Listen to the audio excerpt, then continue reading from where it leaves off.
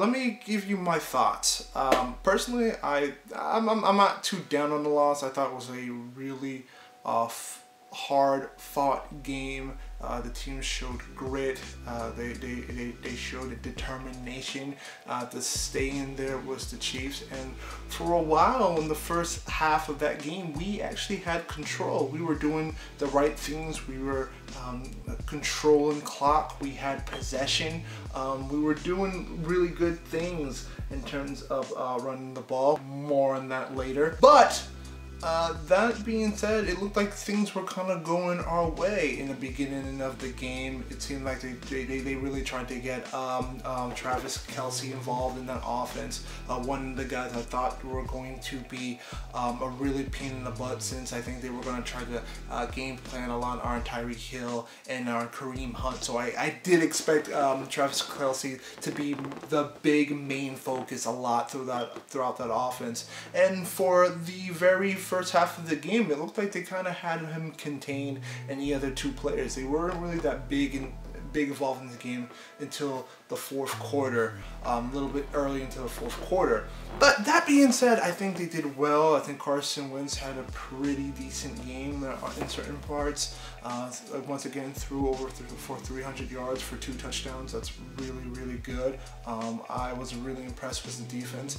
Jim Schwartz has this defensive line prepared. Our front four is just incredibly amazing. Fletcher Cox, Brandon Graham getting at it. Even David Barnett, our rookie, almost had an opportunity to sack Alex Smith, his first NFL career sack, but unfortunately he was able to escape, and Alex Smith was able to elude him for the third down.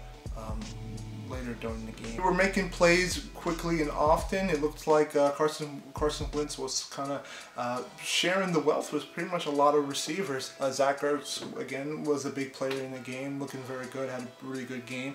We saw a couple of hits for Torrey Smith, even one for the touchdown. Alshon Jeffrey got really involved in the game, which was pretty good. Nelson Agholor was nowhere to be found until the end. Literally until like when we had like 20 seconds left on the clock for that touchdown. So okay, that's great. Even we saw a couple of rookie sightings. Matt Collins was 2 catches, and on the defensive end, Rasul Douglas did pretty well. Actually had a real big play on that third down against Tyreek Hill when he was able to break up that pass. So overall, there were some good things to take away from this game. This team showed a lot of grit. They showed a lot of determination. And I think that's a lot of good things that we can bring in as we move forward to the season. Let's talk about some of the negatives right now. Where the hell is the running game? Because I have not seen it in such a long ass time. So other than Darren Sproles being your #1 lead running back in the game, which I wasn't against that decision. I thought having a more shiftier guy that can kind of put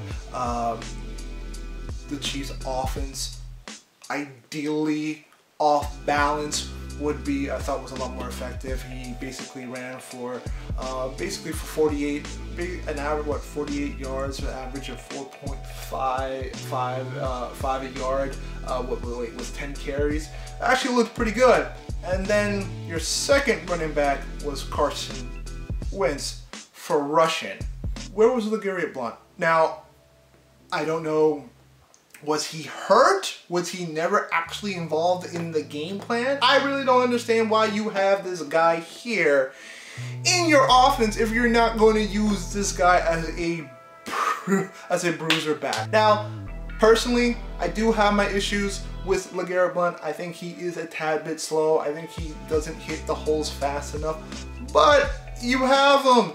It'd be good to actually have him as that changer back. Again, with running backs, you have to feed him the ball. You have to get him going.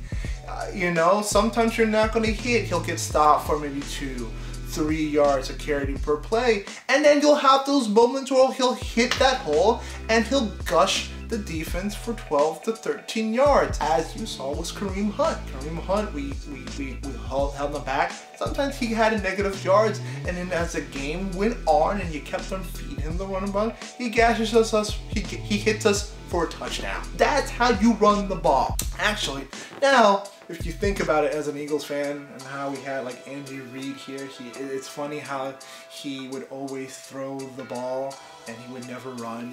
And now it's kind of very ironic now that he's actually starting to see the running game actually working well, other than the fact that he does use Kareem Hunt as to be able to throw back passes and use him as also a wide receiver at times. But it is just kind of funny. I just want to kind of point that out, that it's kind of funny how Andy Reid is running the ball. Usually a guy who really is all about like throwing more than running. But I digress on that moment. So the fact that LeGarrette had no yards, that is insane. How do you not at least draw up a couple of plays for this guy to get going and to be featured in your offense?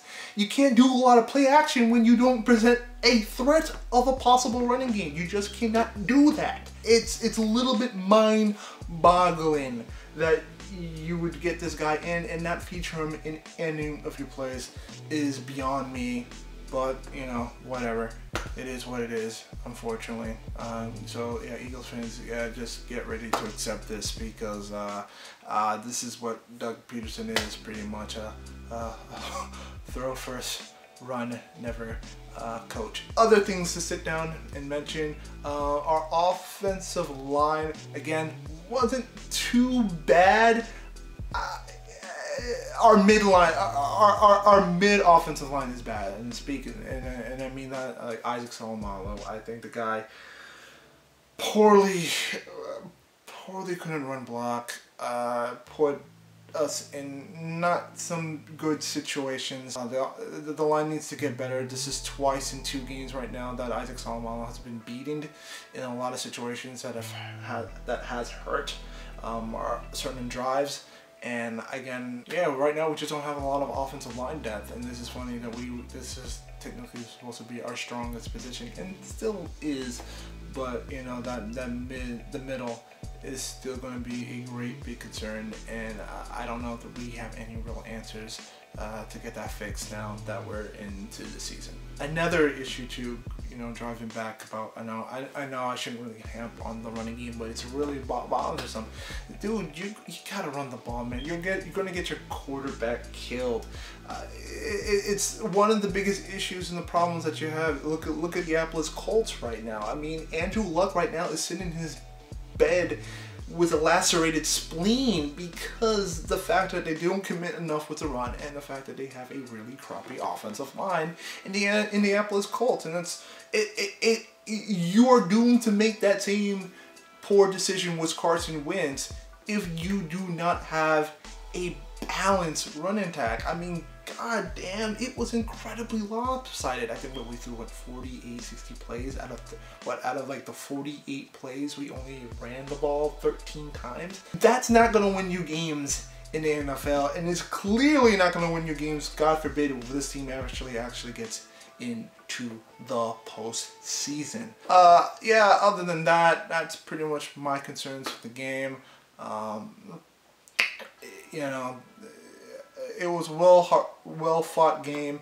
Again, I kind of went into this expecting us not to really win the game though, but there were opportunities for the Eagles to snatch a win, and to snatch a very important win that could have put us on notice and put us really on top in the NFC East and made us a premier team that people should fear. And I still think we're there. I think we're really on that track. I don't think we've really lost any momentum in this. If anything, it kind of actually puts in my faith, especially in the defense, that this defense can be very, very good, and that Jim Schwartz has his defense really prepared, even with all the injuries that all the injuries are starting to slowly pile up.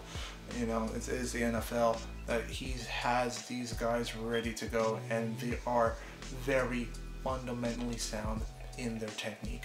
I think it's been really good on Jim Schwartz's part on the defense. So that's my opinion on week 2 against the Eagles versus the Kansas City Chiefs. I would love to hear your opinion and your thoughts in the comments down below. Make sure to check out my Facebook page and my Twitter page as well. Until then, I gotta post up these missing flyers too that I made, because goddamn, we haven't seen this guy since like Arrowhead Stadium, or the running game in that matter. So yeah, I gotta go down to Philadelphia and start passing these out too, man, because it's an ABP, man. We definitely need to get that running game going. So until then, guys, Philadelphia, Eagles Nation, y'all stay fly. Has anybody seen the running game? Or this man? Anybody? Anybody seen the running game? Nope. Okay.